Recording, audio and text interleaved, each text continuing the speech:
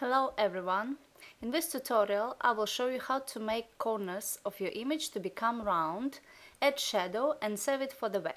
As usual, I'm going to use GIMP 2.8. This is our final result image. You cannot see transparent background right now because the program I'm making the video with just doesn't support PNG format, so don't worry about it. At the end we are going to make it with transparent background and with a little shadow. So let's get started.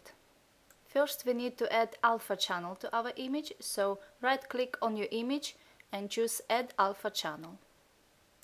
Now select the whole image, go to Select, select all. Take rectangular select tool and then click in the middle of the image to activate the selection. In Tool Options, click on Round Corners and choose your radius. Mine is around 50 pixels. Here we need to invert our selection, so go to Select, Invert. To cut the corners, go to Edit, Cut, or just click the Delete button on your keyboard. Remove the selection by going Select None. I'm going to zoom now to show you closer our result of the cut off corners. As you see, our corners are round now, so good. Now I'm going to zoom out and let's move on. It's turn for the shadow, so go to Filters, Light and Shadow, Drop Shadow.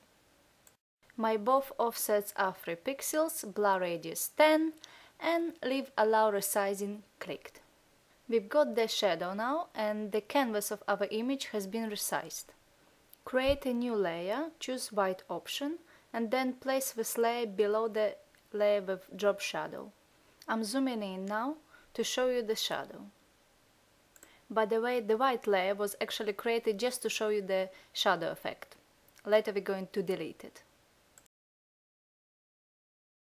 This is it, this is actually the end. Delete the white layer now and then go to Image, Match Visible Layers, and we need to save this image as PNG format.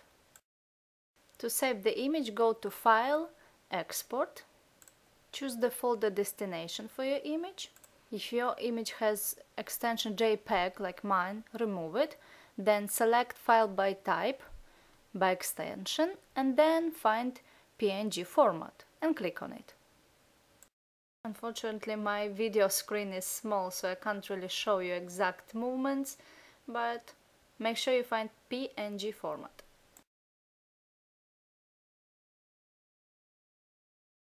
So here it is, PNG format, and then click Export. This is the end of our image creation. Now we have our ready image and you can add it to your HTML document or to your website. Hopefully you enjoyed this video. If you have any questions, please ask. Thanks for watching and don't forget to subscribe.